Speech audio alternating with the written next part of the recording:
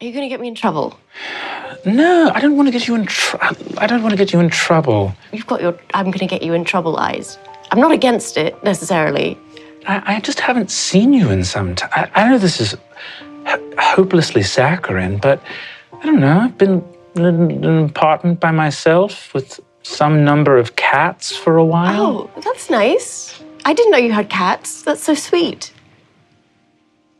I have 10 cats. 10 cats. That's a lot of cats. They're all little bastards.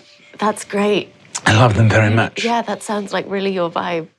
She's like, do you want to come see my apartment? I do. We did leave my job in the middle of my lunch. All right, you see, she says, fine, let me just drop some things off. She peels out of the corner, runs inside. It's like this very small little apartment complex that's like, almost like more like a motel. It's like there's not even multiple like sort of stories to it.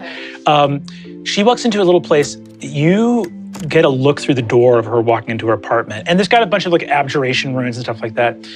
The smell, the fucking odor of unwashed laundry and cat urine coming from inside of her apartment is just otherworldly.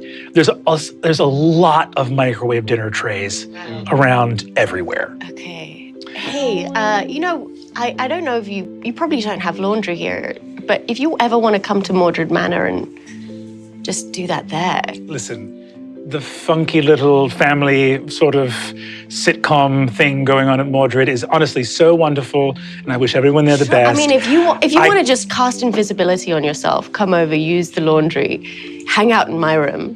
Do you think that would be all right? Who's The laundromat is just so, the hours of the laundromat don't make any sense. They don't make any sense because they're open during work hours, but then if you need to use a laundromat, you're at work. I'm at work, exactly. I just can't, I do genuinely care for everyone at Mordred. I just can't be in a place where I say another mean joke and everyone looks at me like, wow. Honestly, they're so nice. They're so nice. And I really do appreciate them taking me in. And sometimes I just have to hide. It's just there's so the much niceness. Love. The niceness. They're so nice. They're so nice. And I did need that, and I do need that.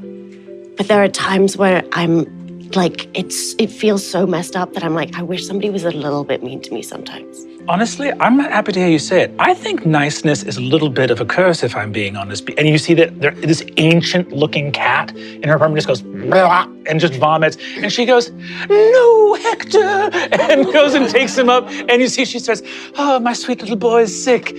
What was I saying? Yeah, kindness, who needs it? And you see she wanders off into her very smelly apartment. Okay, I'll dimension door back to work. All right, I need to take care of Hector. I'm sorry, I hope you understand. No problem. You go talk to Aelwyn. She opens the door. You see that she is wearing a full Snuggie. That looks so comfortable. It is incredibly comfortable. And it's so clean. Did you come over and not tell me? Clean your laundry? That's so cute. I did do that. That's great. I love that for you. You want to introduce me to all of your cats? Yes, I do. Hector, you've already met. Yes. And she begins to go. Wow, he is puking again. One of the cats straight up, you come over and he's like just so, they're all incredibly... Where did you find these cats? There did you just steal them from the street? No, I didn't steal them from the street, Adaine. I went to an animal rescue and I asked them to show me the ones that have been there the longest. Oh, boy. Oh. Are you going to cry?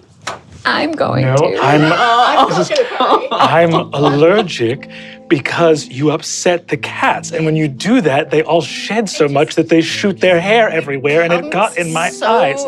Sweet. Sometimes nice. Cats are aggressive and mean-spirited, but that doesn't mean you can't show your cat to other human beings, so you've got to show it to cats. I have so much love to give exclusively to cats.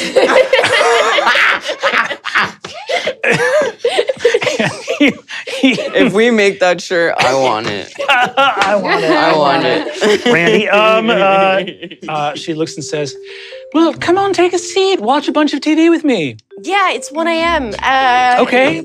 Sure. Yeah, no, I want to. Well, I think it's time for me to begin the feeding process. It takes 90 minutes. Yeah, I can help if you like. Or do you have like a whole system in place? I have a whole system. Yeah. You see she points to a rack of healing potions and shows her arm is just shredded by like cat teeth and claws. Wow, yeah. It's all right. It's worth it. Aren't you an abjuration wizard? Can't you just make yourself a little mage? Can I make yourself a little mage? The cats can smell the ward, and they won't take the medicine. So I have to take the ward down.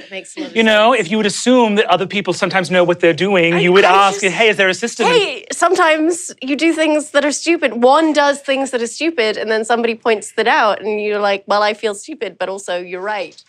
That's true.